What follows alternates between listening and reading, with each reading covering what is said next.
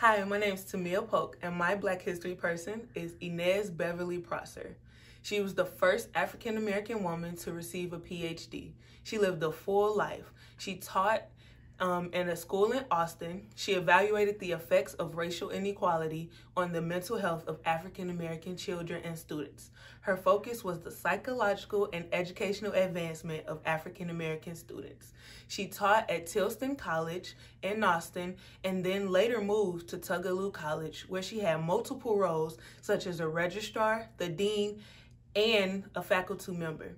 She received a grant to conduct research in teaching and education and then enrolled in the University of Cincinnati, where she became the first African-American woman to receive a PhD in psychology, thus making her the first African-American woman psychologist. Happy Black History Month.